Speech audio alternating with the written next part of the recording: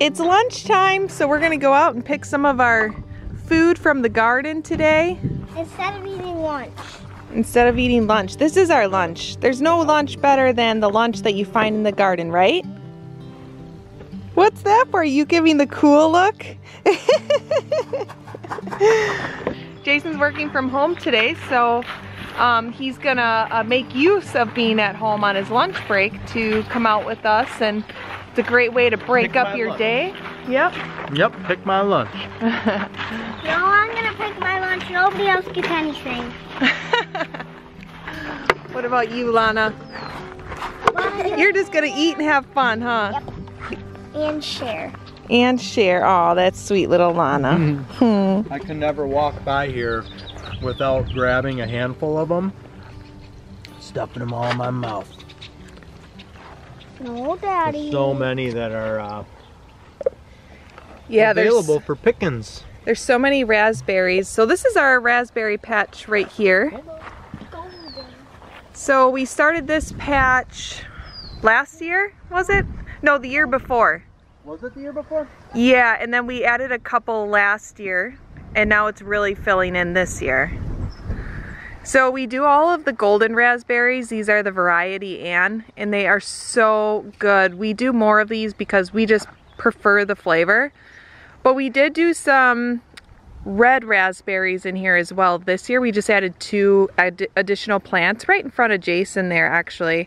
And those are supposed to be the thornless raspberries. Yeah, I was actually going to say, earlier this morning Lana found some red raspberries.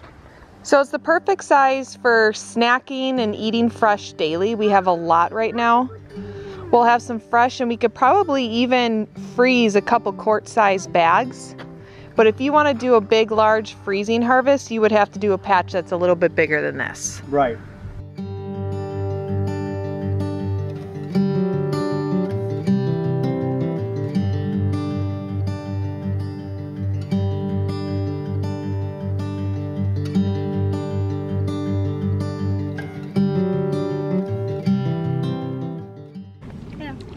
Yum. Are those nice and sweet, Selah? Yeah. With raspberries too, you always got to kind of explore in there a little bit. A lot of times there's ones that are hiding in there, and they all kind of hang downward. So you got to kind of lift up the plant. You can see what's there. Sometimes find the best ones that way. Yeah. Yep. First, you always gotta check them. Yep, check them for what? Bugs. Bugs. Ticks. Selah says ticks. Nope, just bugs.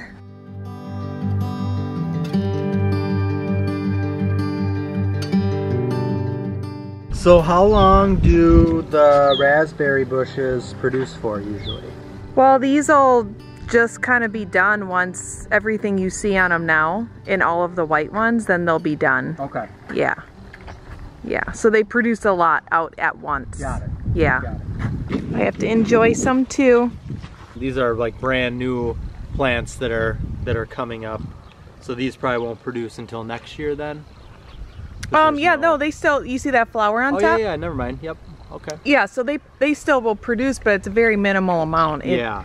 And then the third year, they're extremely giving. You just kind of, oh my gosh, that was such a good one I just had. Oh my gosh, it tastes like raspberry flavored candy. I got a raspberry stomachache.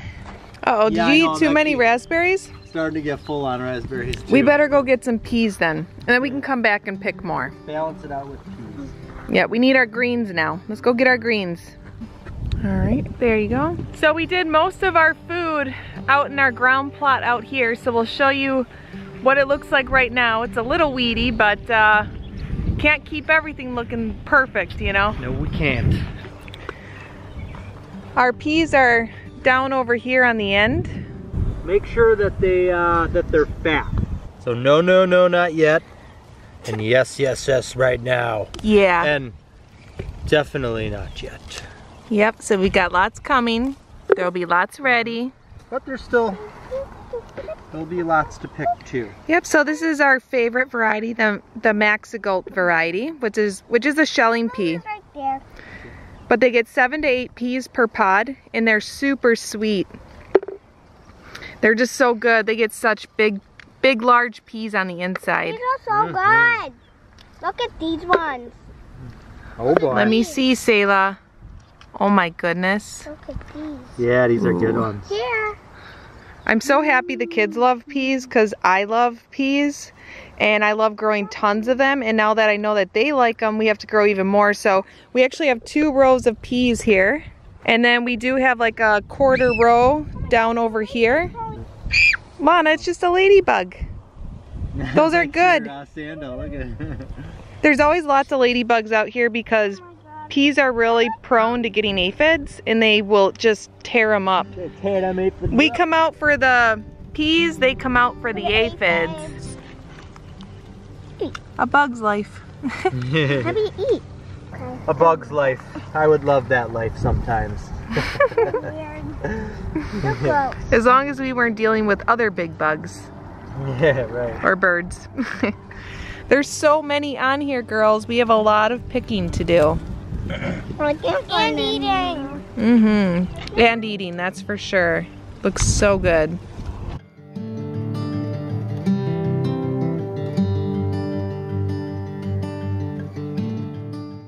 You always have to look underneath. Underneath is where the first peas start. Yep, and then when you kind of harvest them, it allows them to kind of focus on the other ones that aren't ready yet.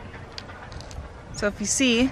Oh, that's a good one. So even though you see a few splitting, a lot of times they get kind of dry and bitter, but these ones will not be. It's just they can't all fit in there.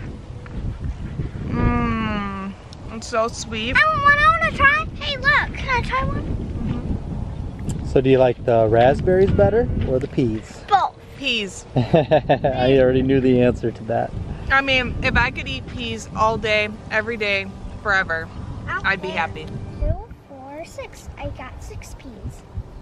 Very good. Big peas.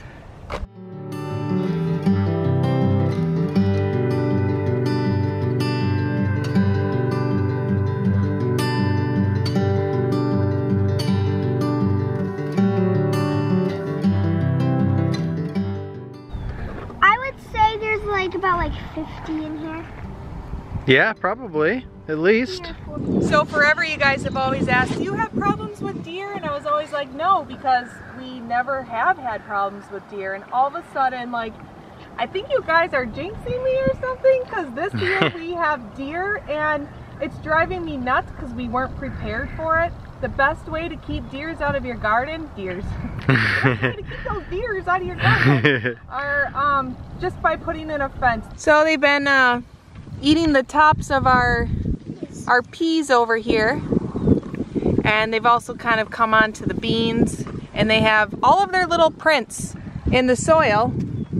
So ooh, yummy. They've left the evidence. Ooh, yum. They're completely guilty. Ooh, you gonna eat that? Gotcha. You did.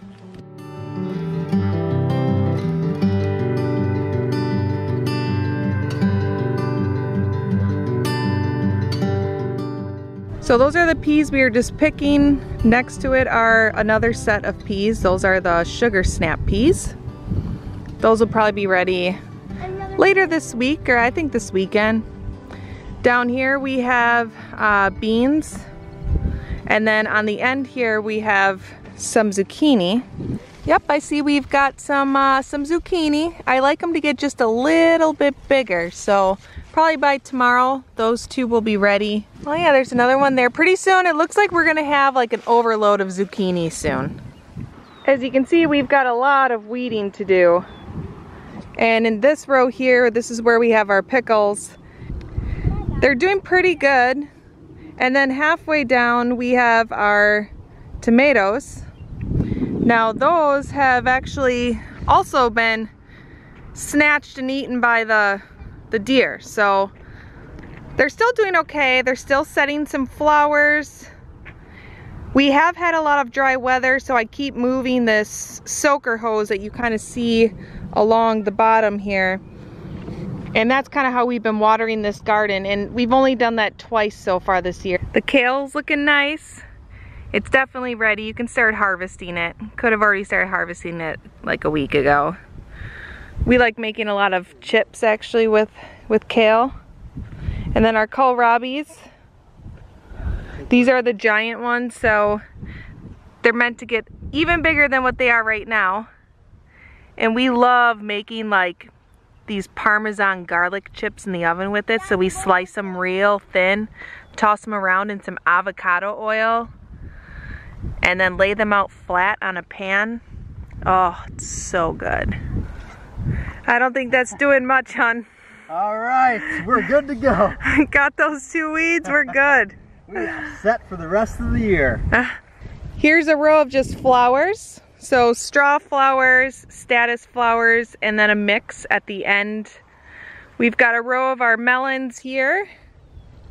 We've got a few additional peppers out here. We do have some in our raised beds, and then broccoli on this side over here. This was a second batch to do just a little bit later, so that way it starts producing its head when it gets just a little bit cooler at night for us. So in between the peppers and the broccoli over here, we planted some state fair zinnias just for cut flowers. But then the broccoli's over here, and as you can see, there's quite a bit of leaf damage. When they come in here, these are from all the worms. So this is really from those white moths that you see a lot of. They're laying their worms here, their eggs, and then they get the worms. That's what all that damage is. We use Monterey BT, and we haven't, as you can see, used anything out here. This was actually out of sight, out of mind, so I haven't been able to keep up with that. Once again, the zinnias, to kind of break it up. State Fair zinnias are great. They get nice and tall, and they get multiple flowers per plant, and they're just really meant for cutting for flowers. So they're a great cut flower, and every time you cut one down, it just allows the plant to keep growing bushier and create more flowers. So that's always a great combination. I like doing the mix because then you get pinks and yellows and oranges and all different shades. Over here we've got some more cabbage. We do have some in the raised bed. I love how it looks in the raised bed, but we also like eating it. So some more cabbage. And then over here we have the Brussels sprouts.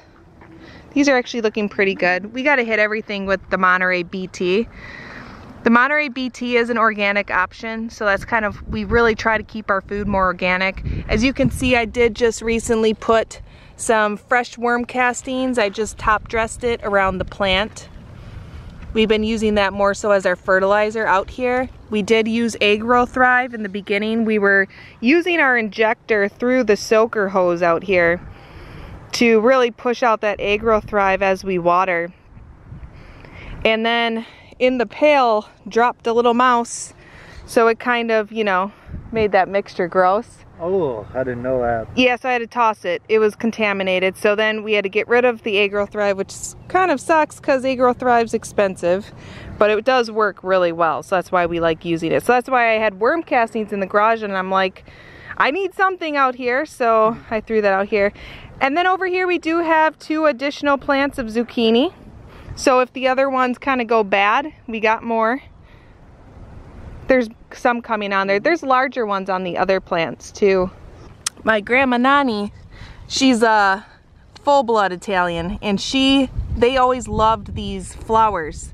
These carry so many great nutrients. They're actually really healthy for you.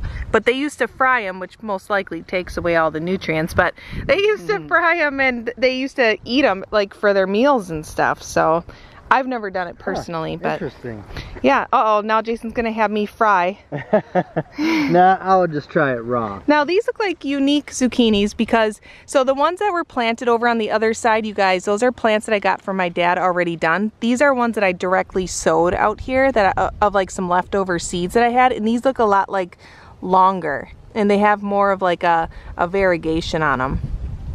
So that'll be interesting to see. Like Armenian cucumber. Yeah, almost a little bit like the Armenian cucumber, yeah. Of course, dividing, we use the zinnias. You gotta add a little color even out here. And then we just finished the row off here with some peas. And over here, after the melons, we finished the row off with some dill, some additional dill. And it's just starting to pop up. Oh, look at, we got a black swallowtail out here. They love the dill. That's why we always let it kind of come up early on too in our garden. They're just so like, I just think they're so cute. What do you think, Lana? They look like a train. A train? Yeah, like those two yellow things are the headlights. Mm-hmm. It's for the train, those are the seats. Those are the seats. Well, hop on. Okay. Get in their I want food. to touch it. Are your hands clean? They probably are. Clean enough. Yeah. There's no It pesticides. feels weird. Yeah. Uh-oh. What is Look that? at his little, he's like, hey, get Are off those me. its antennas? I think so. Yeah. Ew, they're gooey. He's There like, must be get some out of type here. Protection. Oh yeah, defense. for sure. For sure. What the heck are those? Look it, they pop out of his Yeah. head. He's like, get out of here. Look at him fighting you. That is so funny. Just leave him alone though. We don't want to stress him. They can get stressed. Just like we can. If someone bothers us, we get stressed, right? But yeah, so the dill's, you know, just starting to come up here. I've got a lot of weeding to do. You can hardly see it because of the weeds, but we do our best. And then the end here we left open because this is going to be for another row of a late batch of peas and beans. The second set of beans will also help with canning. And then the second set of peas will fulfill us when the other ones are done. Right. You probably see a lot of sunflowers out here too. We actually didn't seed any other than a few at the end of each row just for fun, but these are all volunteers too. This one's so pretty. The sunflowers are always just such a happy flower and I love having them in the garden. So some years when we have a lot of volunteers, I just let the volunteers go. But if you have volunteers, just know that they're the ones that are going to flower the quickest. So it is still nice to always seed some on your own. So that way you get them, you know, at different times of the season. It's kind of like your succession seeding, so spreading out the times that you seed at so that way you can enjoy them for a longer period of time. I like that it's multi-branching too. Yeah. Yeah, I love those ones. You can see there's going to be a lot more that come up here. Yeah, it's not just a single. Mm-hmm.